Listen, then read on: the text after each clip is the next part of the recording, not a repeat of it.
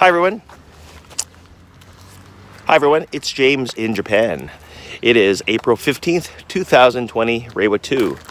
It is warm today. It's currently 12 degrees. It's going up to 18 or 19 degrees Celsius. And I think tomorrow it's going to hit 20. Finally, it's getting warmer.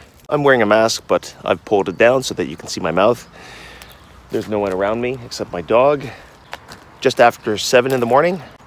Let me talk about mini lotto. Yesterday was mini lotto. I forgot to post my numbers online. But anyway, I won a little bit of money. I bought 2 tickets and I won in each ticket, but a small amount, 900 yen each. I ended up spending 2,000 yen on mini lottos. So I won 1,800 yen.